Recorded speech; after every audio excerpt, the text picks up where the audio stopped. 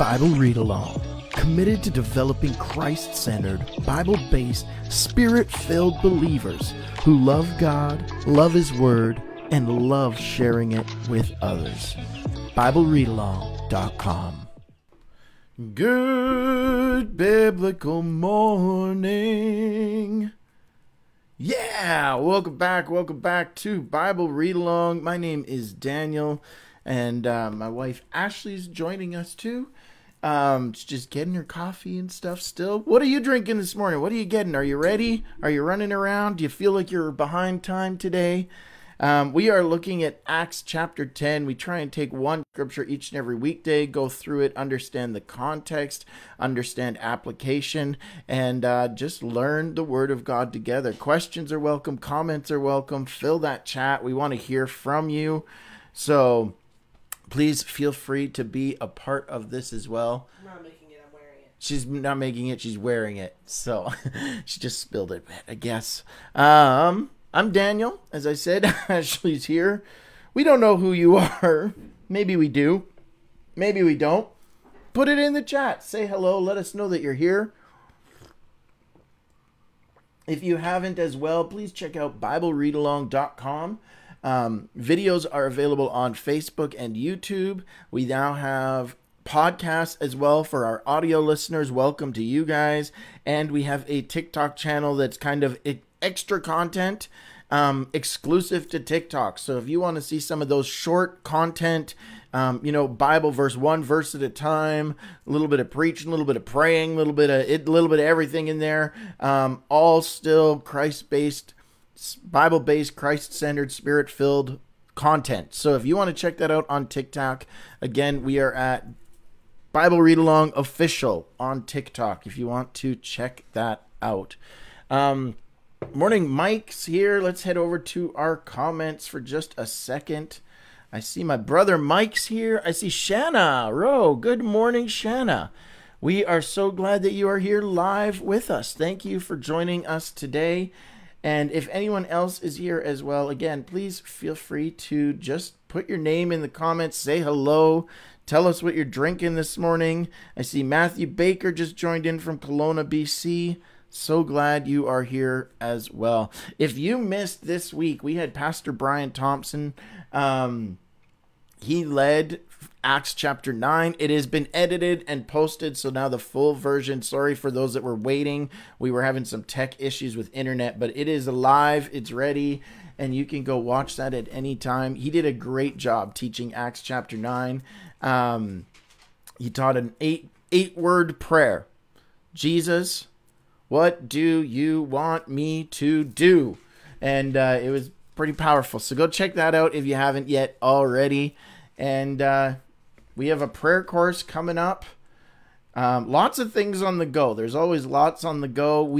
I have written a book, The Acts of Prayer. This is a 30-day prayer challenge. And it is to help your personal prayer life just go to a new level in a systematic way. How do you have a system of prayer each and every day that's just going to take you to a new level? That's an interesting cup.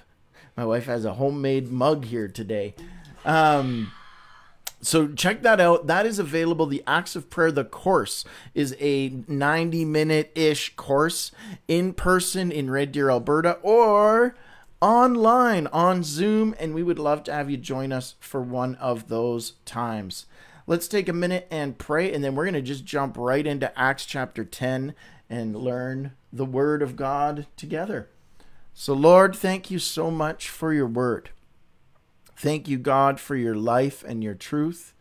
And even as we are in Easter week, Lord, we just pray that we turn our eyes to you, your crucifixion, your burial, your resurrection, that, Lord, you paid a price you didn't owe, and we owed a debt we could never pay. And so thank you, Lord Jesus, for your death and resurrection. We put our faith and trust in you. In Jesus' name, amen. Amen. All right.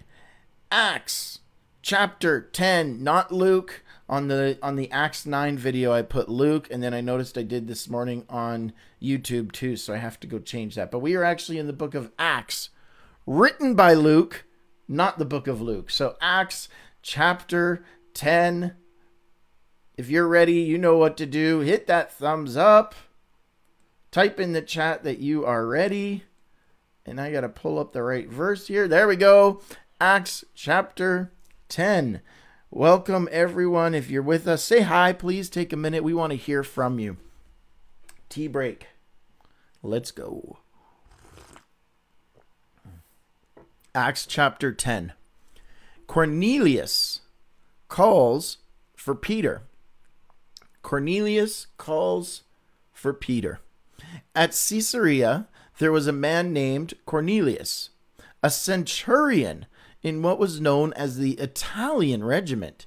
He and all his family were devout, God-fearing, and he gave generously to those in need and prayed to God regularly. One day at about 3 p.m, he had a vision. He distinctly saw an angel of God who came to him and said, "Cornelius!" Cornelius stared at him in fear. "What is it, Lord?" he asked. Then the angel answered, "Your prayers and your gifts to the poor have come up as a memorial offering before God. Now send men to Joppa to bring back a man named Simon, who is called Peter. He is staying with Simon the tanner, whose house is by the sea." Getting a Joppa. Getting a... What? Getting a Joppa? So he sent them to Joppa. I don't understand the joke.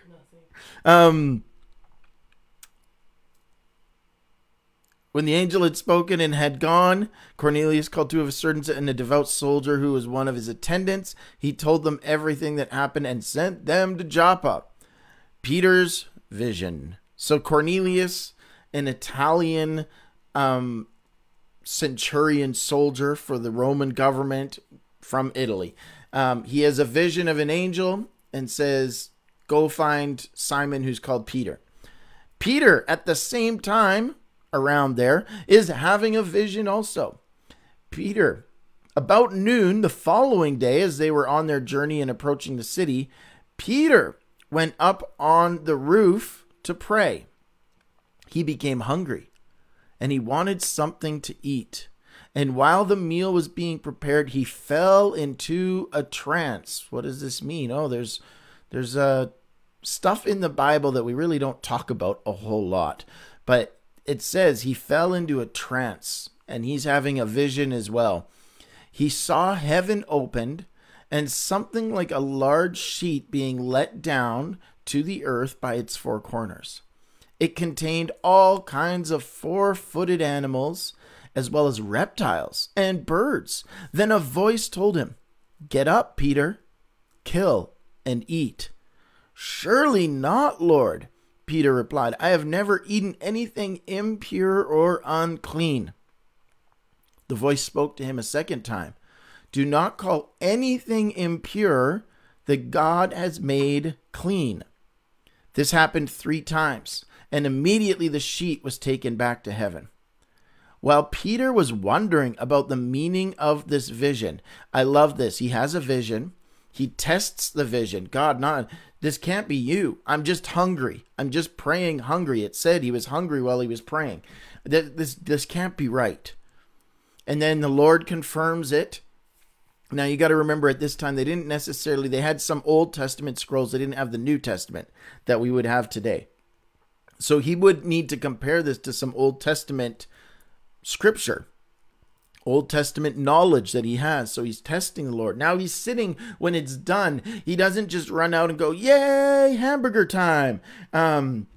He goes, "Lord, what does this mean? I want to interpret this correctly." Sometimes when God speaks to us, we rush into things. Oh, wow. Or if somebody imparts a vision. Or if someone imparts a vision, or I see the Lord, and they speak these things. And I had a guy, we were at a week of prayer and fasting last week, And this gentleman came up and began to prophesy over me. And excuse me. It is someone I know. It is someone I respect. It's someone that I feel knows the voice of God very well. And they're prophesying and they're saying this and this and this and this. And the end of the prayer comes and I look at him and I just went, He goes, that's your response? I said, yep. I said, it's good what you're saying, but I need to weigh this out now. I need to look at it and go, God, what are you really saying? Because I don't want to just take something that may be misunderstood and run with it, and it's not what God is trying to say. Peter is doing the same thing here. Wondering, what does the vision mean? Lord, you gave it to me. What does this mean? Animals coming down in a sheet, rise, kill and eat. And then the voice, I would say, no, I can't, it's unclean. And God would say, don't say anything is unclean that I call clean. While Peter is wondering, verse 17, about the meaning of this vision, the men sent by Cornelius found out where Simon's house was, and they stopped at the gate. And they called out, asking if Simon, who was known as Peter, was staying there.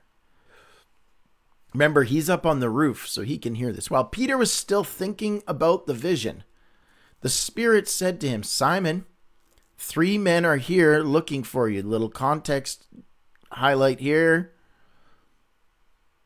One earlier manuscript says 2. Another manuscript does not have a number.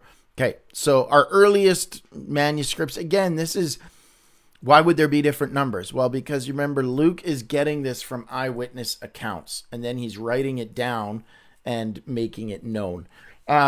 So some might say, oh, I remember. Yeah, I think there was 2 guys that showed up at the gate. Another guy goes, no, I think there was 3. Maybe we know from Cornelius and others. Yep, there was 3. I sent 2 and a soldier.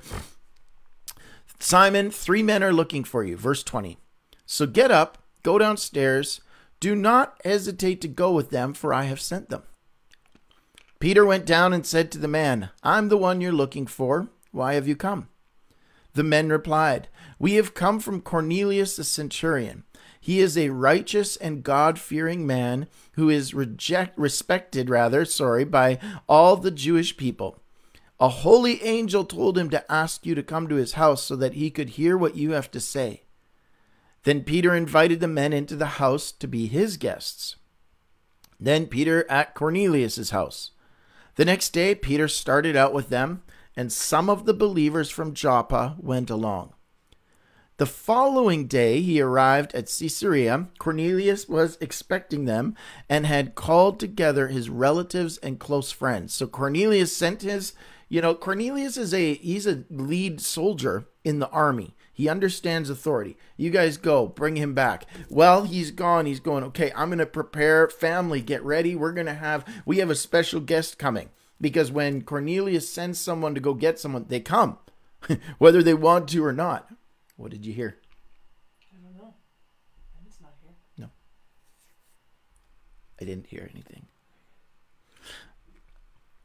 We're listening in case there's anyone in our house.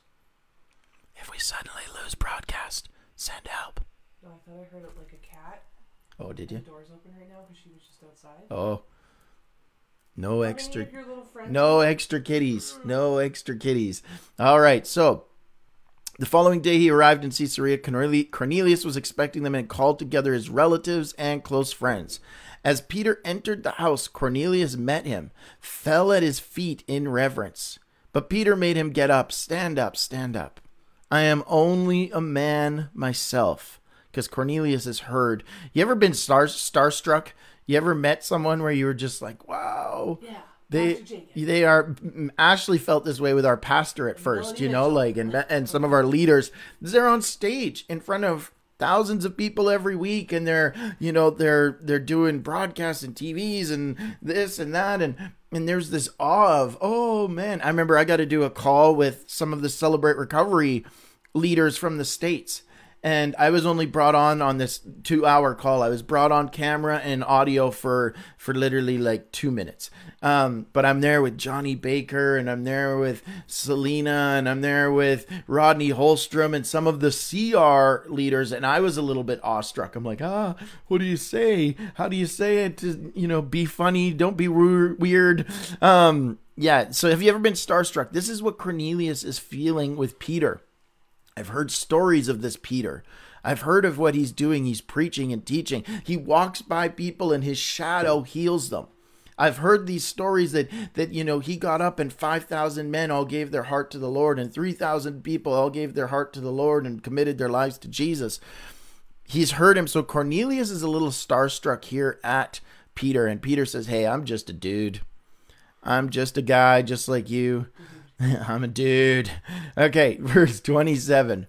While talking with him, Peter went inside and found a large gathering of people.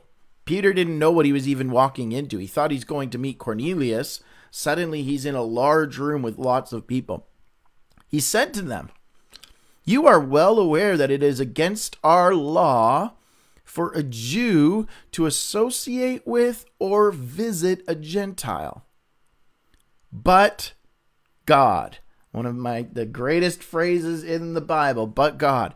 This is wrong. This is not how I was raised. "But God has shown me that I should not call anyone impure or unclean." He understands the vision now. "So that when I was sent for, I came without raising any objection. May I ask why you sent for me?" He understands now. Was the vision about food? Yes, I believe it actually was. And we see that. Why do I say that? Because later in Scripture, we see more context from Peter and from Paul about the food and what to eat or not eat.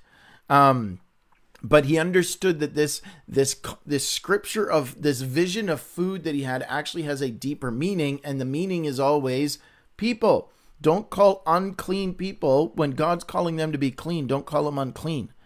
Don't call them outcasts, rejects, we don't want anything to do with you, when God's saying, I'm calling them into the kingdom. Cornelius answered, 3 days ago, I was in my house praying at this hour at 3 p.m. Suddenly, a man in shining clothes. So what do we know about angels from his encounter? Shiny, bright. Stood before me and said, "Cornelius, God has heard your prayers and remembered your gifts to the poor." Isn't this interesting? Even though he doesn't know Jesus yet, we're going to find that out in a minute. He's not what we would consider saved, but he is religious. He is, and I don't want to get weird on that, because Christianity is a religion, by the way, and the world sees Christianity as a religion. But we see that he is, I'm trying to highlight, he is doing things. He's helping the poor. He says prayers, but he doesn't actually have that relationship with Jesus Christ. We need a relationship to empower our religion, or else we just have a religion that's empty. And it just is about the duty that we do.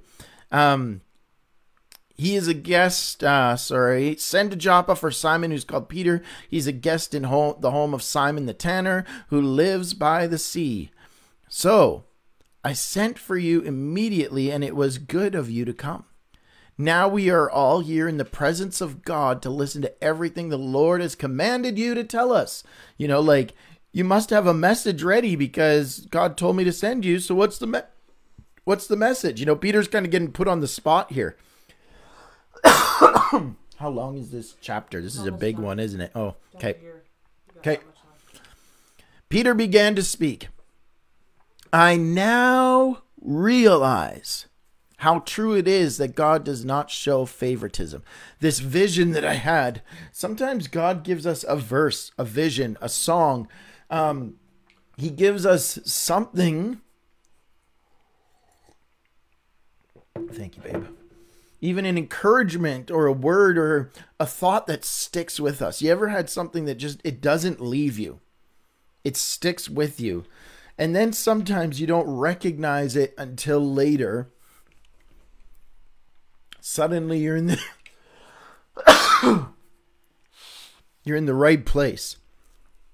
And you go, yep, That verse makes sense. That vision makes sense. Why has this song been in my heart? It makes sense now. Okay. I'm going to keep breathing. We're going to keep reading. In the name of Jesus.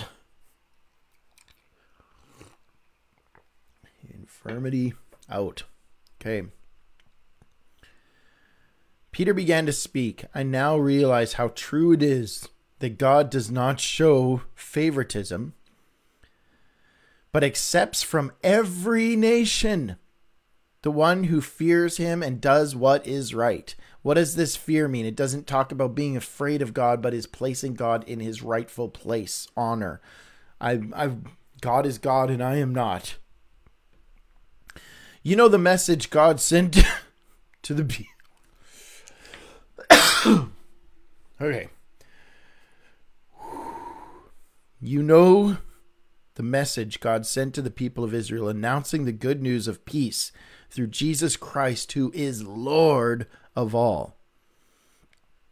You know what has happened through the province of Judea, beginning in Galilee, after the baptism that John preached. How God anointed Jesus.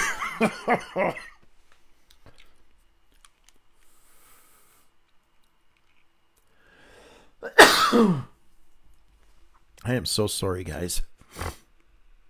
You know what happened from Galilee after the baptism John preached?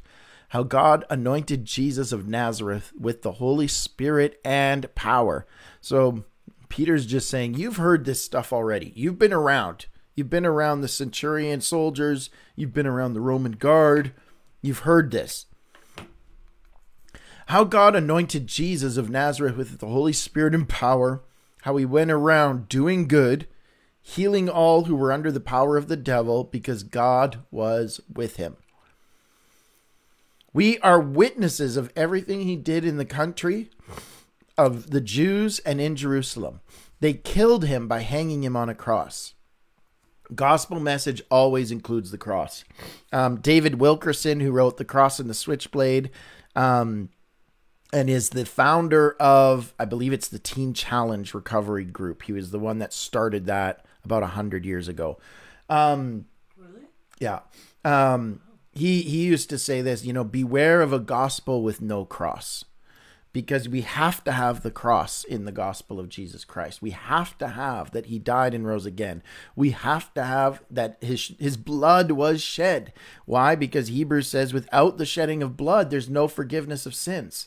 This isn't just why do we look to the cross? It's not because it's a nice piece of jewelry. It's not because it's a good symbol. The cross to Christians represents the beating, the suffering, the bleeding of Jesus Christ. But then it also represents that he was buried for 3 days, and the Bible says he took sin and death captive, and he rose again on the third day, proving he is the Son of God, that if we place our faith in him, he will forgive our sins, and we are accepted into the kingdom of God. The cross means all of that, the burial, the beating, the burial, the resurrection.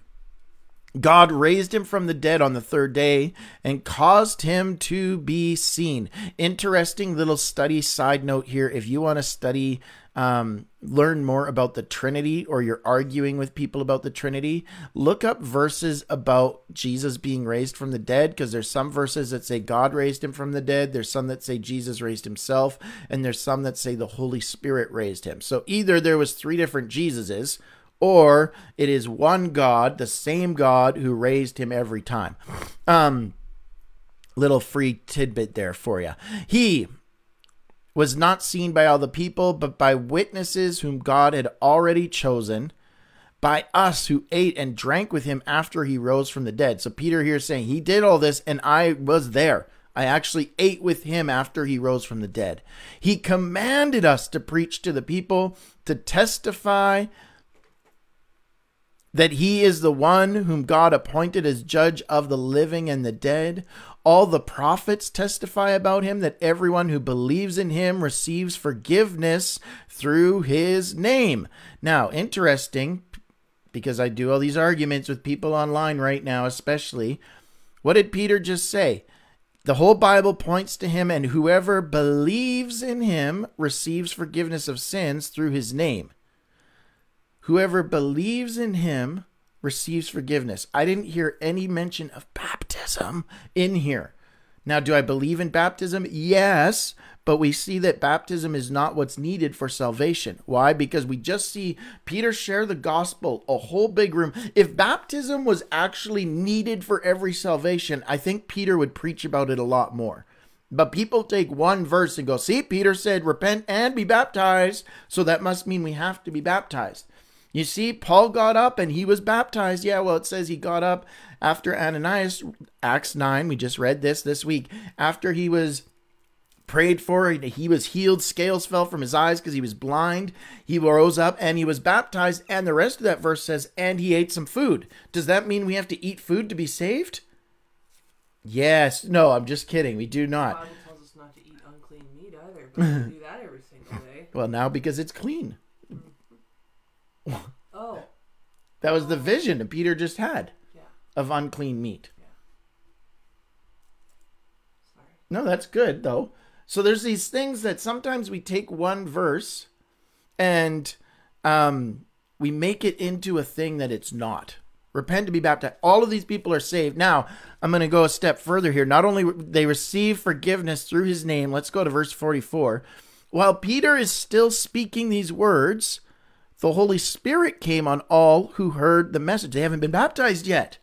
So you can be saved. You could even receive the Holy Spirit before you are baptized. The Holy Spirit came on them, and they who heard the message, the circumcised believers who had come with Peter were astonished that the gift of the Holy Spirit had been poured out even on Gentiles. For they heard them speaking in tongues or other languages and praising God. Now again, we've talked about tongues a little bit, but this is now another time in Scripture where we see it. I don't believe that speaking in tongues is the evidence of the Holy Spirit. I believe it's a evidence of the Holy Spirit. You can study that, look into that your own though. Or message me. I'd love to have a conversation with you. Then Peter said, surely no one can stand in the way of their being baptized with water. They're already saved.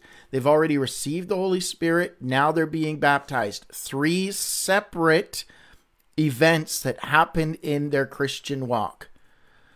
We need salvation. We need baptism. It is an obedient sign. It is part of the process. It is not what gives you salvation, though. And the Holy Spirit. We need all 3. They have received the Holy Spirit just as we have. So he ordered them, be baptized in the name of Jesus Christ. Then they asked for Peter to stay with them a few more days. That's it. Acts chapter 10. Acts chapter 10. Whew. Breathe. To this cat. What did you think? Stop touching that. Cornelius had a vision. Peter had a vision. Peter was brought to Cornelius' house. The visions lined up. Then he just preached the gospel. People were saved. People were filled with the Holy Spirit. People were baptized.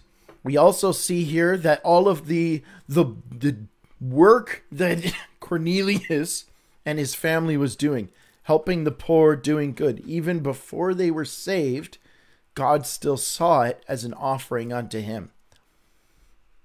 What do you think? What did you see? Shanna says, empty religion doesn't lead to life, but relationship with Jesus does. Amen. It does. And we need that relationship. We can't just do good without the gift of goodness, the King of goodness, pouring into our life. And yeah. So that's it. That's it. That's Acts chapter 10. I hope you enjoyed it. Thank you guys for being here. We will be back tomorrow with more. Please check out all our social media, Facebook, YouTube, podcasts, TikTok. And this really, we are just starting to run. There's books, there's courses, prayer courses coming. All of this is only possible right now because we are funding it. But if you would like to partner with Ashley and I and help move this forward, you can send us a gift as well through PayPal or through Etransfer. And all of that info is available at BibleReadAlong.com. Thanks for being here. God bless. Bye. Bible Read Along, committed to developing Christ-centered, Bible-based, Spirit-filled believers who love God, love His Word, and love sharing it with others. BibleReadAlong.com.